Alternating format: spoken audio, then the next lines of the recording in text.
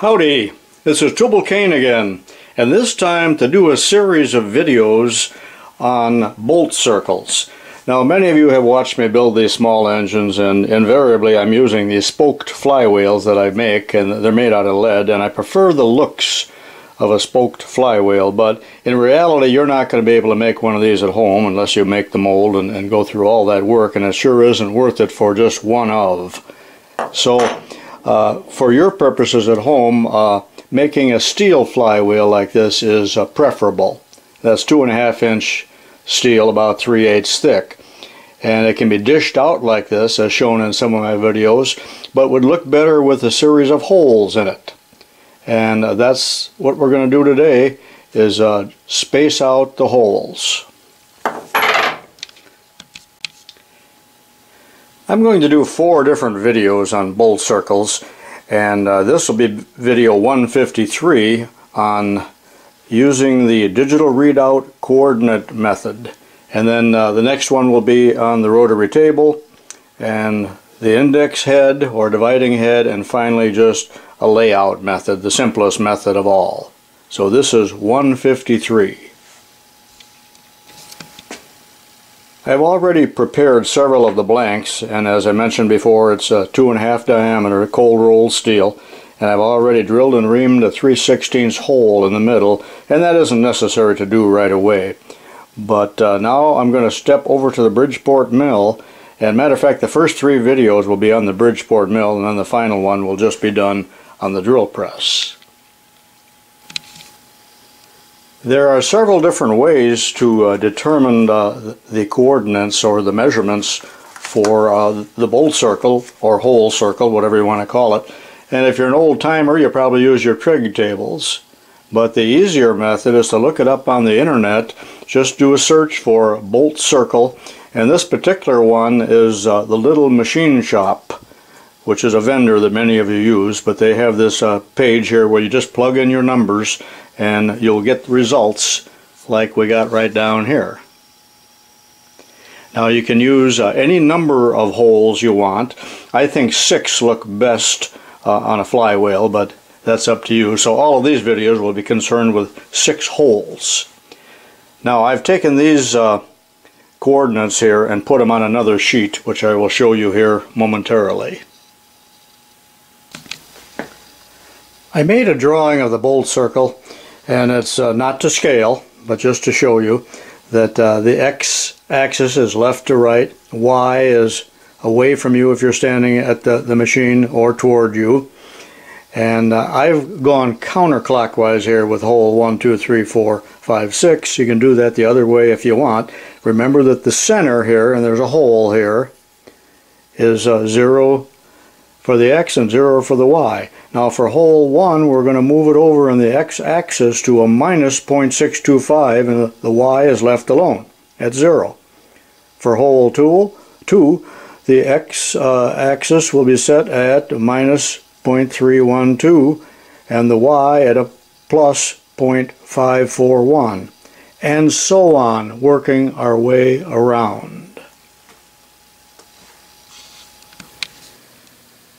There are, of course, different ways that you can hold the work, and I'm just holding it in the regular Bridgeport vise, but it could be clamped directly to the table. But on smaller work like this, the clamps are usually in the way.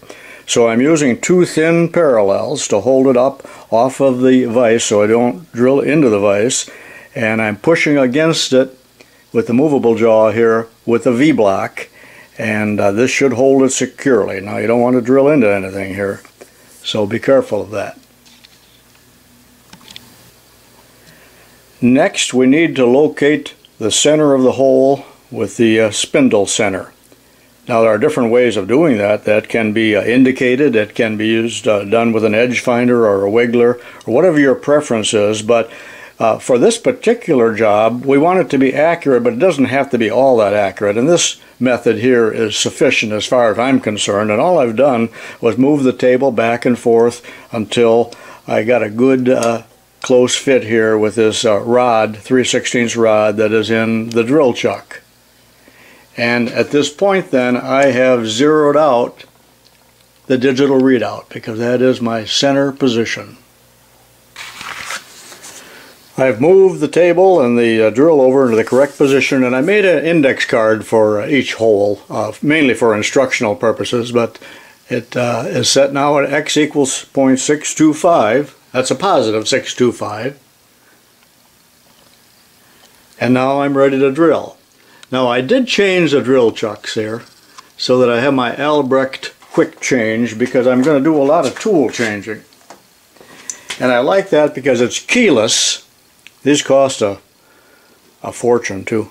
But what I don't like about them is they're so much longer than a regular chuck. So you got that length there to deal with, and you couple that with the length of your drill bit sometimes, and it is problematic. So what I'm going to do with each hole is center drill it, drill it a pilot hole. This is about a 3/16, and notice that I'm using stubby bits. And then my final size is a 7/16, and that's arbitrary. It could be 3/8 or half or whatever you want. But notice again, stubby bits, so I don't have to deal with dropping the table or having a problem here changing the tooling. I will have to drop the table a little bit when I get into that 7/16 drill bit, because that's all the clearance that I have right now. So I'm ready for hole 1. Here it is, center drilling hole number 1. Now be sure and lock the table in both directions when you're doing your actual cutting. We'll get a little oil over here in a second. All you want to do is establish the hole with the center drill. Here I go with the 3/16.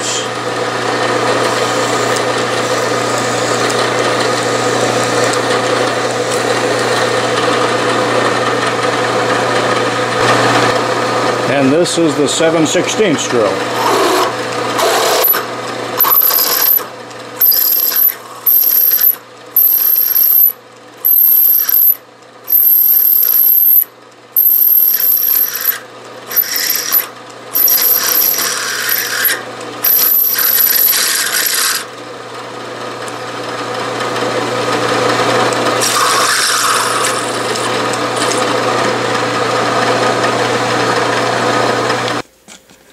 Now I've moved the table for hole 2, which is x equals 0.312, y equals 0.541. Now I'm not going to show all of these.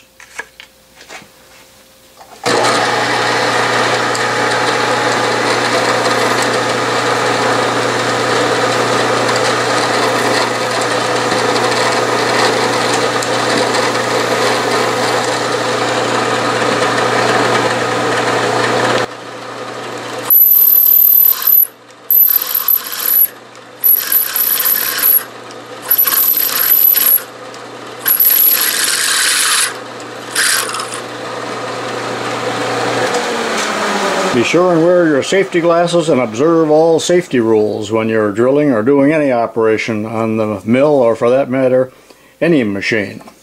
And that's hole 2 already. Tublalcain is embarrassing, has a quick correction. For hole number 1, that should have been minus 0.625 instead of positive. And same with hole 2, it should have been minus 0.312 rather than positive. Now hopefully I'm on the right track. Hole 3 should be x positive 312 and y is also positive 541. I didn't put the positive on there, but it's kind of assumed. I shouldn't assume anything, but that's...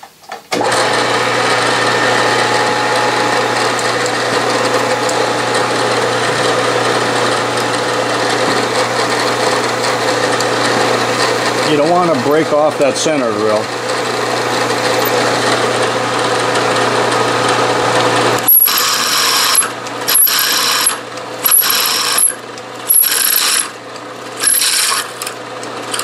I could stand to slow that speed down 1 notch for this larger bit. Hole 4 is positive x 0.625 and y is 0.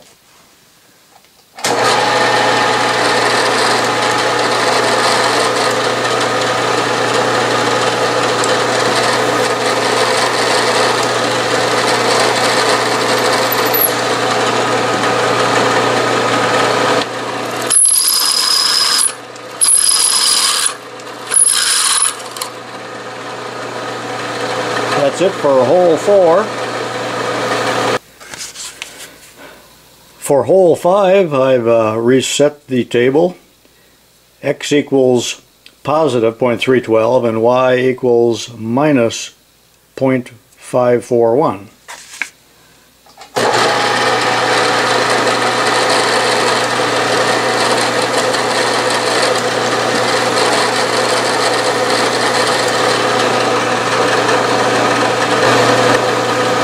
Be sure and watch my video where I make this spill-proof oil can.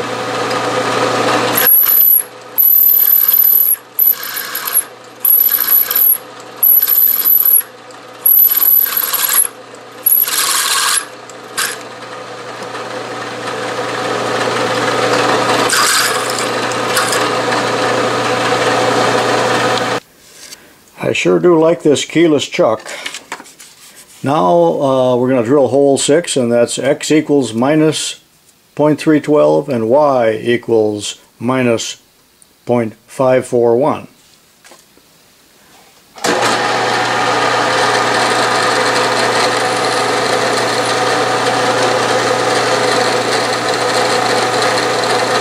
And this is the last hole.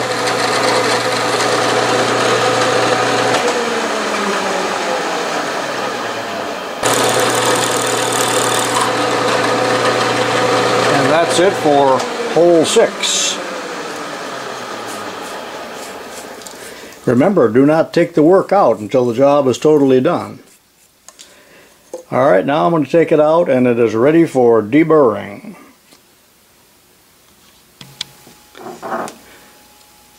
At the drill press I took this countersink and countersunk all 6 of them, but I just did it on one side. To show you, because some of you will quit right now, and this is far you're going to go, but I want to put it in the lathe and put this little recess in there to kind of give it a rim and a hub. I just like the appearance of that better, so it will need deburring again after that operation on the lathe. Otherwise, go ahead and deburr both sides on the drill press to whatever depth you desire and you think looks good. This is my setup on the Atlas lathe to make that recess. I'm using this type of tool holder in the facing position. I left about a 1/4 inch rim, and I went in about a 1/16 of an inch toward the headstock. And there it is. Holes are countersunk. All I need now is a set screw, and that could go right through one of the holes like that. Probably about an 832 set screw for a 3/16 hole. Now you can dish this out much more if you want. Remember, the whole idea with a flywheel is to get the weight out toward the outside, so we don't need the weight here at all. So that's what she looks like, and this needs to be polished up a little bit on the outside here. That never has been touched. What do you think? And there it is, a rose between 2 thorns. I don't know if I like it quite as well as a spoked flywheel, but still looks pretty good. And that's how you do a bolt circle on the milling machine using the digital readout. Be sure and watch the 3 other upcoming videos with variations on this theme, also bolt circles and how to do it by different methods. This is Tublalcain saying so long for now.